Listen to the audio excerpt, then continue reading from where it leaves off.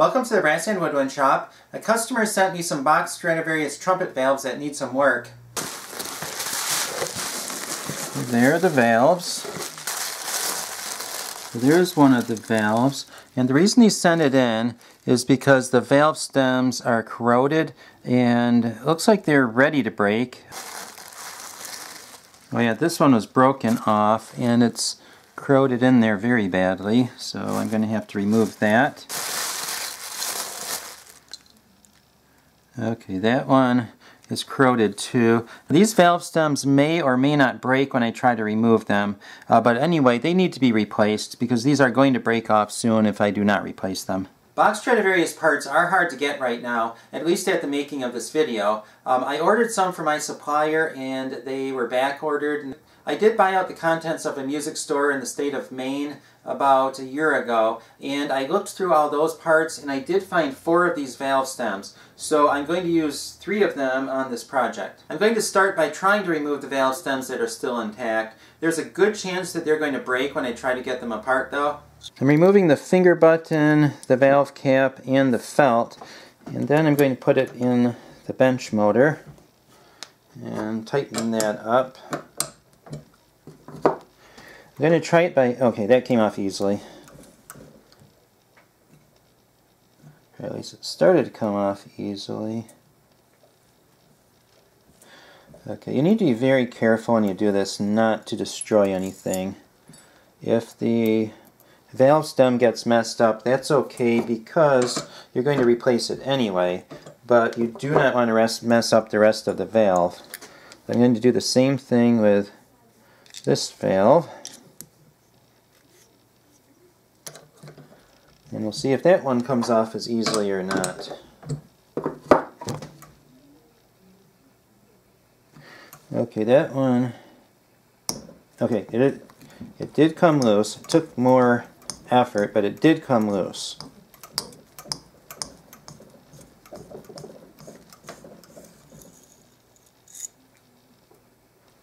Usually the valve stems do not break off like that though. This is another valve. It's one of my valves. I would never do this on a customer's instrument. This is the way the valve stems usually break. I will show you how to get both of these unstuck. The first thing I'm going to do is try to get that spring out of there because that spring is in the way. Usually you can save these springs, but if you cannot save them, they're easy to replace. So it's not usually a big deal. Okay, that spring is going to screw out of there. And then I'm going to get the valve guide out. Those things are out of the way, so now it's going to be easier to get that to work. What we have here is the bottom part of the valve stem, the threaded part. It is stuck in there and is very corroded. What happens with a corrosion is the metal oxidizes and that adds oxygen to the metal, so the metal actually becomes bigger. So what happens is it gets stuck in the threading and you need to work to get that out of there. It will not come out easily usually. You also need to be very careful not to ruin the threadings on the valve when you do this. So I'm going to start with a needle file. I'm going to take the triangular needle file, see it's shaped like a triangle, and I'm going to first of all find a spot where there's not that much metal. I'm going to file that down, and I'm being very careful not to go too far. I do not want to go into the brass on the valve. So see what I did so far? I filed that in, and it did not take much work to file that down. And I'm going to file a second spot. I'm looking for another thin spot where there's not a lot of valve stem. Okay, I'll do it right there. And I'm going to do the same thing. Again, being very careful not to take off any of the metal on the valve, just the metal on the valve stem.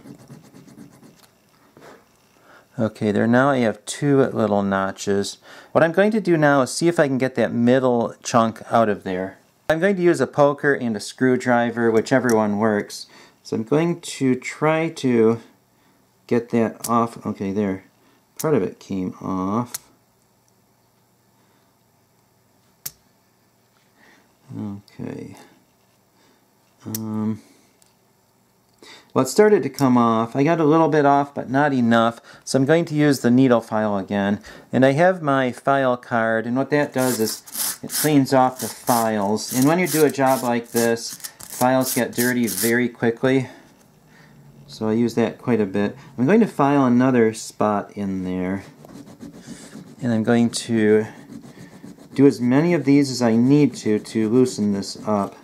I got close to the threads in the valve without hitting the valve, and I really do not want to hit the valve.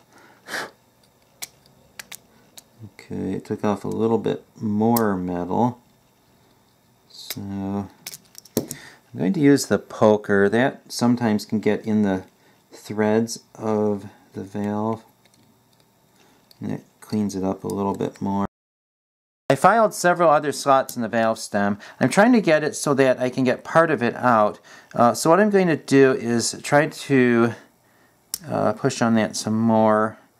Okay, there, I got some of it out. Oh, still not all the way out though, not down to the valve. When I use the screwdriver, I am not prying on it because that can mess up the threads on the valve. What I am doing is I am pushing it with my thumb like that. So I am not using any prying motion. What I am doing is I'm trying to get down to the threads. Okay, it's getting pretty close there. It's coming apart in layers more than it is all at one time. So I'm going to use the poker to try to get down to the threads, and probably will have to go the other direction too. This is coming apart in very small chunks. Usually it comes off in a little bit larger chunks, and once you get part of it off, you can just go around with the poker and it comes right off. But this is not doing it, so I'm just going to keep filing it down and trying to get more and more of the metal off with the poker, and eventually it will be cleared out. There's another chunk that came off. And what I'm doing with the poker is I am going around the threads and cleaning the inside of the threads. I got most of it off, and I'm finishing it up here. Oops, I bent the spring. And it's coming off slowly, but it is coming off, so I should be done shortly. I got all of the valve stem off. Now I'm going to take the poker and just like unscrew it, kind of, and just follow the threads and work my way to the top to just clean out everything in there, and then clean it up with a cloth.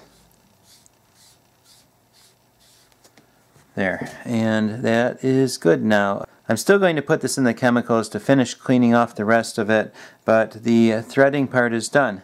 And now for the valve with the broken off valve stem, and this is almost always the way that you find them when they're broken. So what I'm going to do is get the spring out of the way. So I'm going to push the spring down and then put a screwdriver in there. Pull that out. I'm going to use the jeweler's saw to cut some slots in the valve stem. I'm only going to cut the valve stem. I'm not going to cut into the valve itself. I'm going to cut the valve stem until I get to the valve, and then I'm going to stop. This would be a little easier to cut if I could put it in the vise, but I am not going to put it in the vise because that would ruin the valve. And I'm checking to make sure I don't go too far, and this might take a little while to cut. I'm also stopping and checking as I go to see how far the jeweler's saw has gone into the valve stem.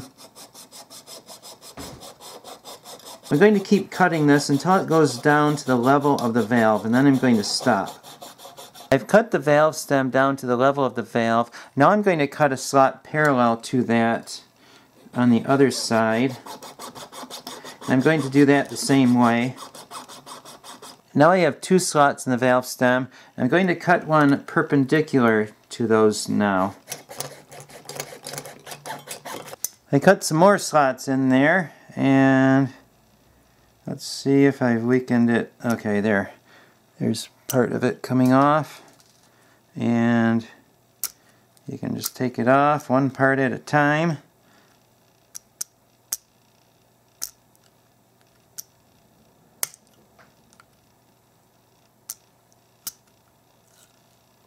And usually these are not that hard to get off because they're already weakened enough by the corrosion. And now it's probably about weak enough that I can start taking parts off.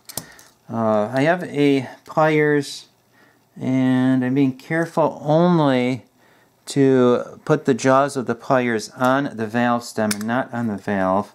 Now I'm going to see if the pliers will take any of those parts off.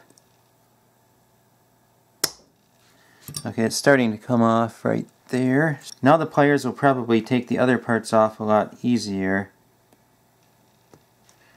Okay, another one's loosened up there. Right, there it is. Okay, the whole thing is coming out now.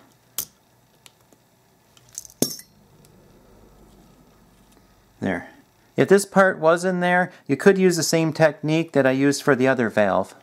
To put it back together, you put in the valve guide and the spring, and then what I do when I put the valve stem in, so I get a little bit of slide grease, put that on the valve stem, and that will keep it from corroding in the future.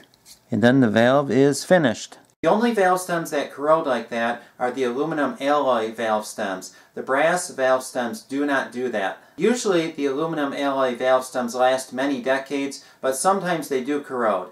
I hope this video has been helpful. Thank you for watching, and please subscribe for more band instrument repair videos.